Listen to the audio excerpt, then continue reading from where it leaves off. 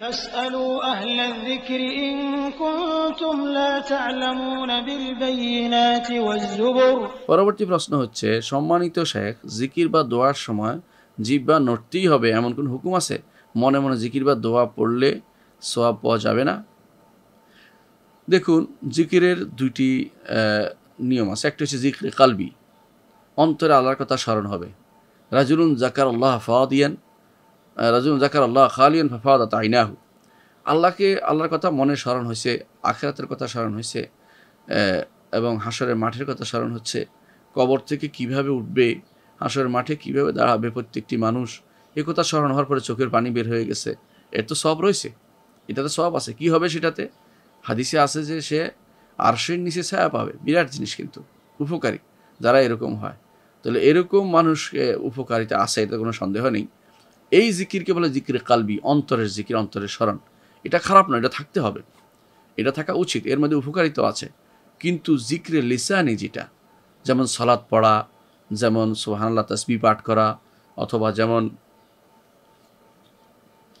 আজান দেয়া, একামত দেয়া, এই যে কোরআন তিলাওয়াত করা, এগুলি কিন্তু তাকায় থাকলে হবে না। এগুলি শুধুমাত্র আপনি মনে মনে মন কলা খাবেন তা চলবে না।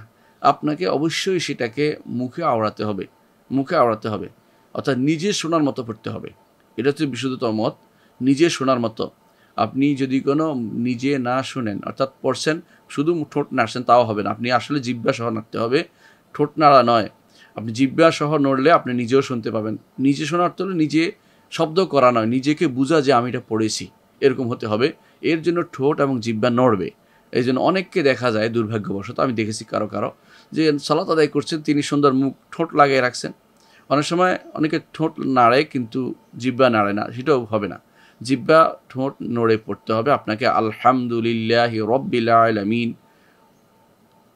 আবার যদি আপনি মুখ নেগে, ওসব চলবে না, ওসব সালাতও হবে না এবং জিকিরও হবে না আপনার। তাহলে বোঝা গেল যে জিকিরের দুইটা পর্যায় আছে। অন্তরের জিকির যেটা আছে, অন্তরের জিকির আদায় হবে, সেটা ঠিক আছে। কিন্তু যেই জিকির শরীয়ত চাচ্ছেন, সালাতের মধ্যে, কোরআন তিলাওয়াতের মধ্যে, আজকার সকাল বিকালের জিকিরের মধ্যে, অথবা আপনার সালাতের পরের জিকিরের মধ্যে, অথবা তাসবিহ তাহলিল পাঠের মধ্যে, অথবা উন্মুক্ত যে সমস্ত জিকির আছে, লা ইলাহা ইল্লা আনতা সুবহানাকা ইন্নী কুনতু মিনাজ জালিমিন, সেগুলো কিন্তু অন্তর দিয়ে পড়লে হবে না, সেগুলো মুখে তেলাওয়াত করতে হবে। অর্থাৎ সেগুলো আপনার শব্দ করে বের হতে হবে। অন্তরে পড়লে সেটা হাদিসুন নফস হয়, সেটা এটা পড়া হয় না, অর্থাৎ এটা অন্তরের কথা হয়, সেটা অন্তরের কথা দিয়ে জিকির হয় না। জিকির অবশ্যই ঠোঁট নাড়তে হবে এবং জিকিরের মধ্যে অবশ্যই জিহ্বা নাড়তে হবে। শুধুমাত্র আপনি জিহ্বা নাড়লেন, ঠোঁট নাড়লেন না তাও না, ঠোঁট নাড়লেন জিহ্বা না তাও না, ঠোঁট এবং জিহ্বা উভয়টাই নাড়তে হবে। সেটা হচ্ছে জিকির। আশা করি বিষয়টা আপনার বুঝে আসছে।